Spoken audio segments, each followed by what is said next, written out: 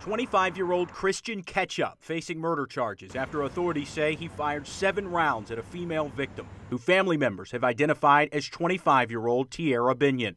The shooting stemmed from a fight inside Mugs Jugs bar between the suspect's girlfriend and the victim.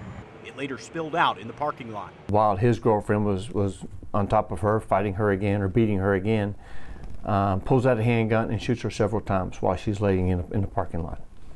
It's that simple. Sheriff Simmons says Ketchup has no criminal background and no known connection to the victim. What is just shocking about this is first of all, that while the two are fighting, he blindsides the victim in this case, knocking her to the ground and potentially unconscious.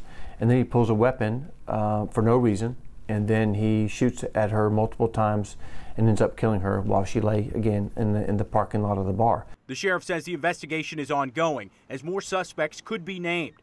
WEAR News has learned Ketchup's girlfriend assaulted Binion as she lay unconscious after Ketchup reportedly knocked her out. Obviously, there's no reason to do that. You could have easily walked away. That's not a mutual combatant type situation.